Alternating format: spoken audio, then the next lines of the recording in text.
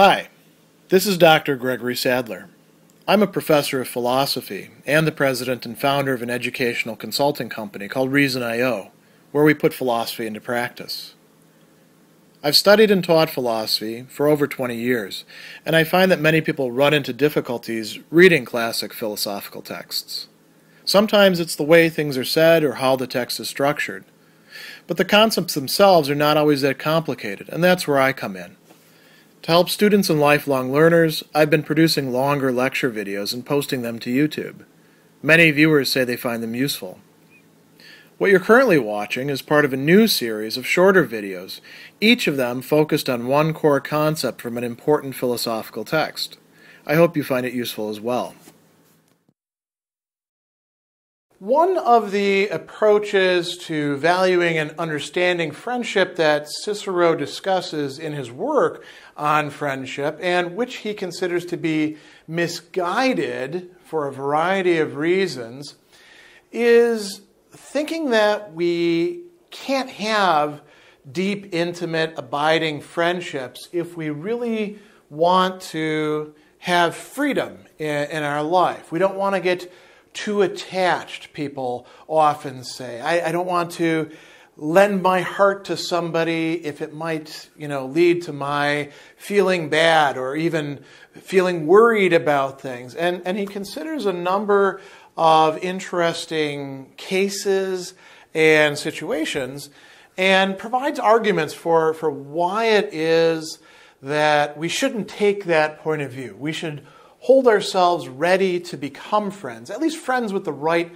sorts of people. Not just anybody, but people who have the potential for being genuine friends, people who we can see are, if not perfectly virtuous, at least on the way towards that state. And he criticizes these Greek sages or wise people. And I should mention here that Cicero himself is a Roman, and part of his larger project was to take the wisdom, the philosophy, the ideas from Greece that people were studying in Greek, and put them into a Latin idiom to show not only that the Latin tongue could actually function as a vehicle for thought, but also that you could do these sorts of things pretty much anywhere. You didn't have to be in Greece thinking in their modes. And so criticizing these Greek sages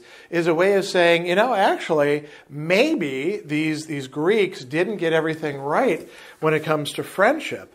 And he says that, some of the things that they say seem quite off base to me. He says these are considered sages in Greece, and they've approved certain views which, in my opinion, are astonishing. So what are these sorts of views? There's several of them. One is that we should avoid having too much intimacy, too much attachment, too much connection within the scope of our friendships. Why? Well, there's really two main reasons that he adduces, and both of these have to do with what we can call affectivity.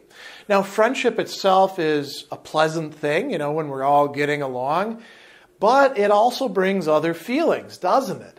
So he talks about care or worry, or another way of translating it is anxiety. We worry about what other people are doing, what's going to happen to them. And so he says that we don't want it to be necessary for one person to be full of anxiety or care, solicitum, for many people, for a multitude, pluribus in this.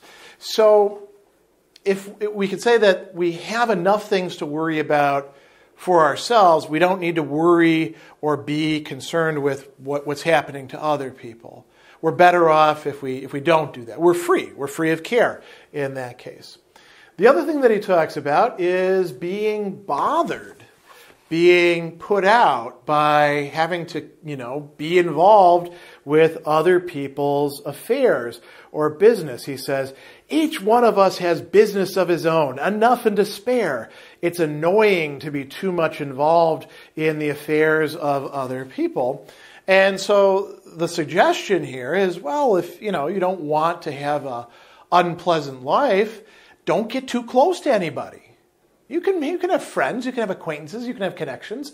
Just, make sure that you don't let anyone completely inside. And so the idea here, he follows this out and he says, it's best to hold the reins of friendship as loosely as possible so that we may either draw them up or slacken them at will. Now, what are the reins of friendship? The idea here is it's like riding a horse. The reins are the thing that you use to control it, right? The attachment. So there's kind of a double metaphor going on here.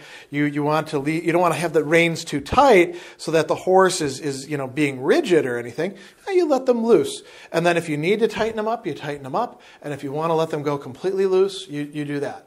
And so the idea is, don't let your friends be too close to you, and don't get too close to your friends, and don't worry about them very much, because, if you really do need to worry about them, then you can tighten the reins, or you might just let them go and say, oh, your problems aren't my problems. And so he says that an essential of a happy life is freedom from care, not having to worry about everything. In Latin, it's securitas, right? And we're going to come back to that in just a moment, this idea. So he says, the soul cannot enjoy it if one man is, as it were, in travail for many people. So you've got your own stuff to take care of. Just do that. Don't worry about anybody else. Or if you do, make sure that you're not too worried, and you can always cut them loose if you need to. So Cicero doesn't think this is a good way to behave. He continues on and he talks about some people having a view of friendship. Now, these are not necessarily the sages. This is a whole bunch of other people who he says have kind of a bad view of friendship, a low view of friendship. They view friendship as being based on lack or need. You are friends with people because they supply what it is that you're missing. And we can think of all sorts of examples of this, right? You're friends with your neighbor because he invites you to the good parties, and you like going to the parties and drinking his beer and eating his brats and all those other things. And so you stay friends with him even though you really don't like the guy. And maybe you borrow his lawnmower every once in a while, or his hedge clippers, or whatever else it is that people do out in the suburbs, right? Or you're friends, really lovers with somebody because they can get you off, they can give you sexual pleasure, that you could possibly give yourself something like that yourself, but it's better to do it with somebody else, or there's things that they can do that you can't really do by yourself. That's the only reason you're connected with them. And if they stop doing that, end of the relationship, right? Or you're friends with somebody because they give you the answers to the test. And Cicero goes on and says that vulnerable people, given this point of view, would be the ones who would be in most need of friendship, those least endowed with firmness of character and strength of body. And so they would seek its shelter, the poor more than the rich, the unfortunate more than those accounted fortunate. So what if you are one of the people who's fortunate? Well, you don't need anybody then, do you? You just stay by yourself. Being self-sufficient, or having, we used that word earlier, securitas, right? Having security, being well provided for, means you don't have to have any friends. Because what are they going to do? They're just going to come in. You don't need anything from them. So why would you want to have them around? They're just going to actually create need and, bother you by telling you about their day and what's going on and what they'd like to have. And, get them out of here. Get rid of them. It's better to be totally on your own, because then you can be free. So once the delivery person has delivered your stock of food and your game console and your big screen TV and hooked up your cable and connected your internet and done all those things, get them the hell out of there. You don't need any of those people around. Don't even bother talking with them. That's sort of the advice here. Cicero thinks that that's not a good idea. And he says, he's being facetious here, "Oh, noble philosophy! They seem to take the sun out of the universe when they deprive life of friendship, that which we have from the immortal gods no better, no more delightful boon. Because what's really going on here, he says, what value is their vaunted freedom from care? In appearance, it's often an alluring thing, but in reality, often to be shunned. So, he says, it's inconsistent not to undertake any honorable business or course of conduct or to lay it aside when undertaken in order to avoid anxiety. So it's kind of ignoble. If we continually flee from trouble, we must also flee from virtue, who necessarily meets with some trouble in rejecting and loathing things contrary to herself, as when kindness rejects ill will. And he goes on, and he says that if we want to be good people, we have to be engaged with other people. There's going to be some other motives as well that he's going to get to a bit later that have more to do with pleasure. He then brings up another interesting thing here about virtue. And he says, if distress of mind befalls a wise man, as it certainly does, unless we assume human sympathy has been rooted out of his heart, why should we remove friendship entirely from our lives in order that we may suffer no worries on its account when the soul is deprived of, now here it's being translated as deprived of emotion, and the Latin simply says, motu animu sublato, right? But the movement of the mind that we are seeing here is that of emotion, right? When the soul is deprived of emotion, what difference is there? I don't say between a human being and beasts of the field, but between even lower, a human being and a stick or a stone or any such thing. We become inhuman by depriving ourselves, by removing from ourselves the care, the emotional connection with other people. We render ourselves less human, which for Cicero is not a good thing. We deprive ourselves of something very good in the process. And he says that there's people who think that if you're going to be virtuous, if you're going to be good, morally good, then you have to be uncompromising, a real tough person.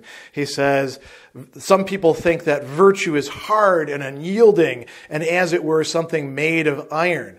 And Cicero says this is actually misguided.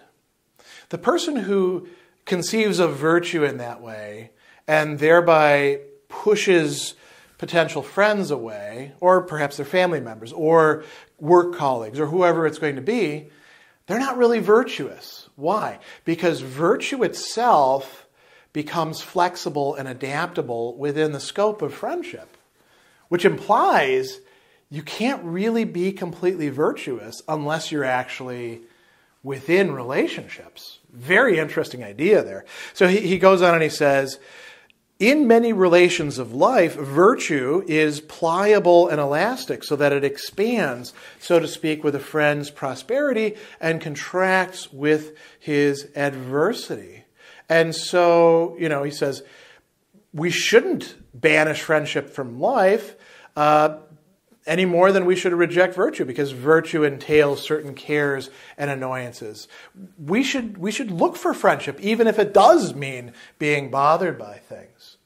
So Cicero is willing to admit, yes, friendship does involve care for others, sometimes worries about others, being preoccupied with their stuff, taking the phone call at night that keeps you from being able to do whatever it is that you want to do or wakes you up in the middle of the night, helping people move, prime example, right?